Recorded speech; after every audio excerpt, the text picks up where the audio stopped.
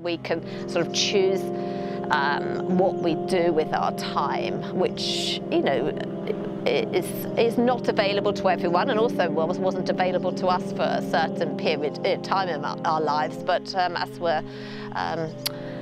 we're getting on a little bit, we have that. We feel privileged that we have that ability to choose.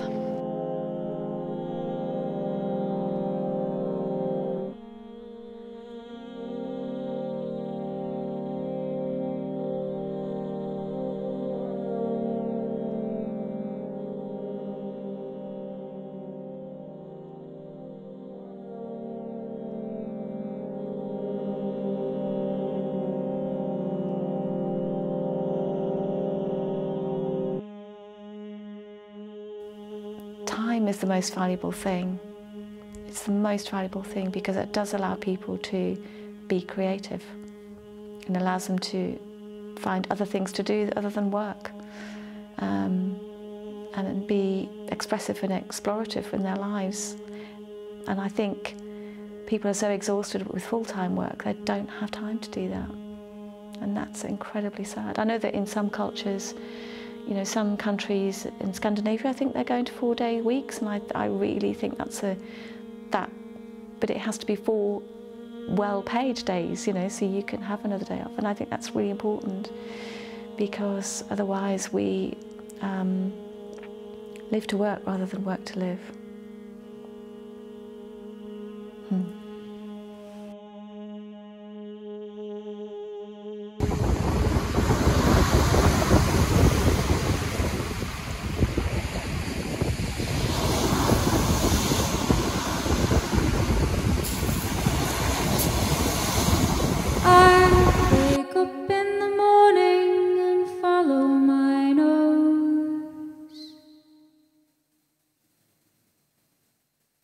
Do what I feel like doing.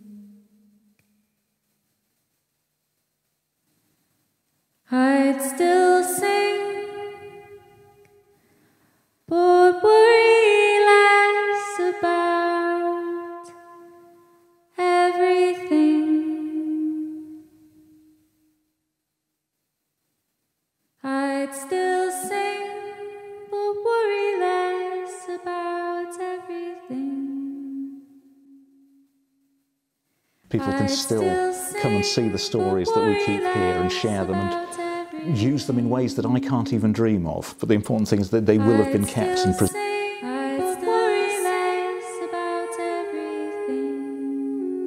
Even if we sold nothing, we would still make art. I'm not sure I'd call it work, unless you... I don't know. I'd still say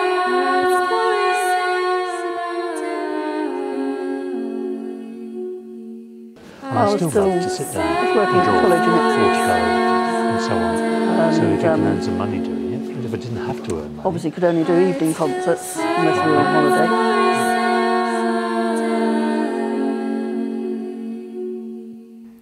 Yeah, at least I've still got a job to live, and that's how I'm happy for not being like that. So that's good.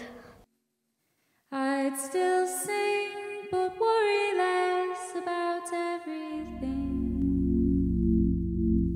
I'd still sing. If I did something that made millions, I think I'd still be doing this in some capacity. I never because it's part of my...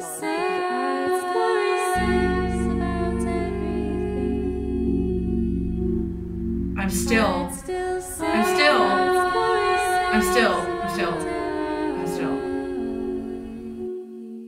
I'd still be doing flowers if I wasn't being paid to do it. I'd do it in some form or another. I'd grow them and have them fill my house with flowers, but I